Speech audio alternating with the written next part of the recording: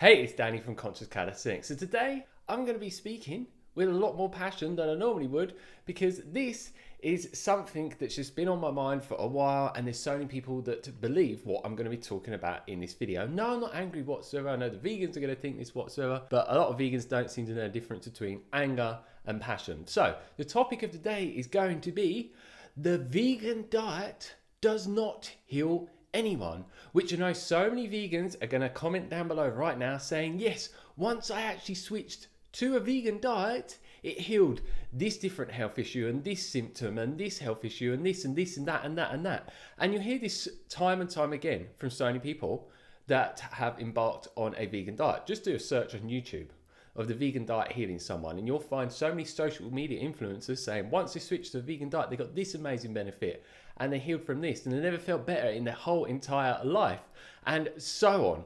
So surely that means that it heals people? Well, no, not necessarily. You need to think about why someone might start to resolve issues when on a vegan diet. It isn't necessarily due to the vegan diet, and I'm going to explain to you as to why. So a lot of people that end up switching to a vegan diet switch to a whole food plant-based diet, whether it is a fully cooked one, a semi-cooked one where it's also got raw food in, or a fully raw vegan diet. So for me, when I embarked on my journey just over 6 years ago, I switched to a fully raw vegan diet. And guess what? My symptoms from ulcerative colitis went. But does that necessarily mean that that diet healed me? No, not whatsoever. So if you look at people like myself back then and other people that switch to a vegan diet, when they switch, they normally come from a standard American diet. So they're consuming so many processed, refined foods that have a lot of white sugar in, refined salt, refined oils, and just so many different additives and preservatives and chemicals. And then they're normally eating factory farmed animal food sources, which I am not pro that at all, which are full of antibiotics and hormones.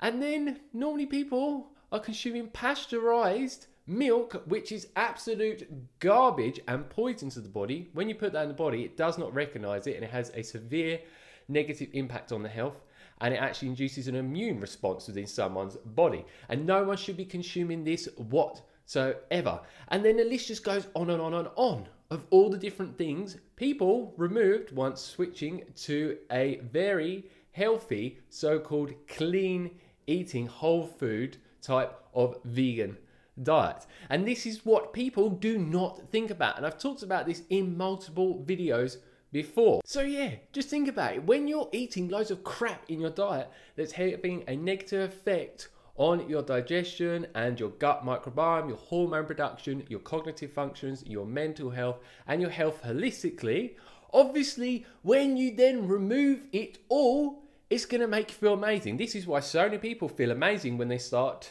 going on to some type of extended water fast, where they water fast for multiple days in a row, because they haven't got all these foods bombarding their whole system and it just throwing everything out of place, and it just making not everything function, and just getting all these reactions and allergies and intolerance reactions from all of these different foods. So that is one reason why you cannot say the vegan diet necessarily healed you. Because if you were someone that came from a standard American diet and then switched to a carnivore diet, which is a lot of people that actually do that have never been vegan before, they find that they actually resolve every single different health issue holistically and start to function optimally holistically in every single way. Because again, they removed all of the crap from the diet. It's an elimination diet. I'm not saying that the carnivore diet doesn't heal people whatsoever, because there is a lot of different nutrients that are in the foods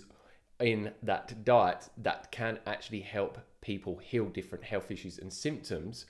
But yeah, obviously, again, one of the main reasons why it healed people, because they removed all the crap. And you could just look at many other diets where people remove all the crap and move to a diet that doesn't have loads of processed foods in and all of the other different unhealthy foods that are listed off earlier on in this video. And what normally happens when someone switches onto vegan diet, just like I did and many other people across the globe, you tend to normally become conscious about many other different things. You normally start drinking more cleaner liquids and avoid things like tap water.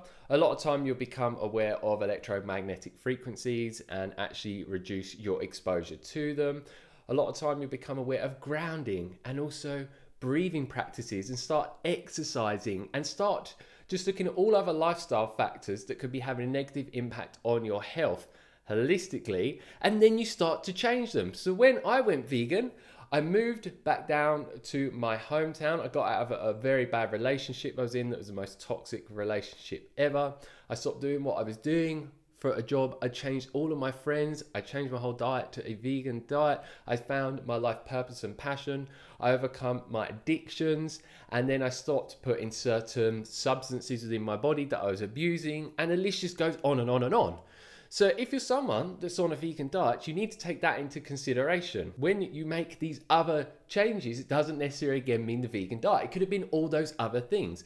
And this is something that I have a lot of personal experience with, because once I actually switched to an animal-based diet with loads of pasteurized animal food sources in back in November last year, after an unsustainable vegan diet destroying my health holistically. If you want to know the ins and outs of that, I put a link for a video up above. I just found that I felt amazing from doing so, because I was finally getting all of the different nutrients that I've been lacking for so long on that vegan diet, that are pretty much almost impossible to get on that vegan diet, or are impossible to get.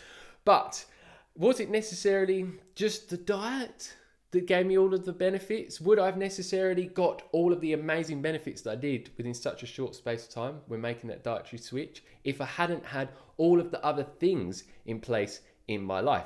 So living the life of my dreams, living in a place that is the most optimal location for me to thrive, earthing on a regular basis, spend time around people that are very like-minded, that bring me up rather than bring me down, and the list just goes on and on and on. No, necessarily I wouldn't have got as amazing benefits from it. So yeah, it's just food for thought, and just trying to keep your mind open to all the other different possibilities. And a trend that I've been seeing and a lot of other people have been seeing is, over the last couple of years, so many different vegan social media influencers are no longer vegan, including myself, John Venus, and there's many other people out there as well that used to be massively pro-vegan, and they were very diligent in making it work for them, doing the right supplementation, getting the blood work, doing all of the things that the doctors and all of the science, the vegan science more specifically, tells you what to do, and it still didn't work. So many people have tried to make it work, and there's even scientific research that has proven around 70% of vegans actually go back to animal foods at some point in their journey. And a lot of people will actually say it's around 83%, but actually that's for the vegetarians that were in that study. So for the vegans, it's only around 70%. So if it was such a sustainable, healthy, optimal diet that all human beings are meant to be in, like vegans will preach to you left, right, and center, why is it so difficult to make it work? And why do so many people quit? If it was the best diet out there for people, it wouldn't be so difficult. And if you need supplements to make it work, that's another sign that it is just not the most optimal diet for human beings in any way, shape, or form, because you should be able to get all of the different nutrients that you need on a diet if it is the best diet for us and everyone else in this amazing world. Yet when people seem to switch to a carnivore diet from a vegan diet, they're doing no supplementation whatsoever, and they're thriving holistically, and there's a lot of people that have been doing it for years and years and years and years, and that are still thriving, and it's very, very easy for them to thrive on that diet. And before I end the video, which will be in a very short while, I want to say to the vegans, I've got a challenge for you. Find me someone that actually switched to a whole foods vegan diet that came from a carnivore diet or some other type of diet that was void of all the processed, packaged foods, all of the pasteurized foods, homogenized dairy, and so on. And then show me that they actually feel better on a vegan diet and that they can sustain it for years, and they don't have to take any supplements, and they don't run into any nutritional deficiencies. Because I can pretty much guarantee now the vegans cannot find anyone that's done this at all. And when you actually see people switch from a vegan diet to a carnivore diet or some other diet that's full of high quality animal foods, void of all of the other crappy processed foods, they seem to not go back to a vegan diet. They might get on a carnivore diet and start to add in some other foods alongside the foods they've been eating a carnivore diet, because the carnivore diet is not a diet where you have to eat for the rest of your life. Even Sean Baker, MD, has said this time and time again. It's an elimination diet. If you feel drawn naturally to eat it for the rest of your life, then do so, but you don't have to. Just get on it to resolve the damage that's been done on a vegan diet or some other diet. Get rid of all the different plant toxins such as histamines, oxalates and salicylates that are built up in your body over a period of time, and then you could find that certain foods that used to affect you in a negative way and you used to react to will not anymore. But it's all about slowly introducing one food at a time so you know which ones are working for you and which ones are not. So that's it from me in this video. Leave your comments and questions down below. Don't forget to like, share and subscribe, and make sure that you enjoy the rest of your day and make the most of it. Catch you on the flip side. Peace.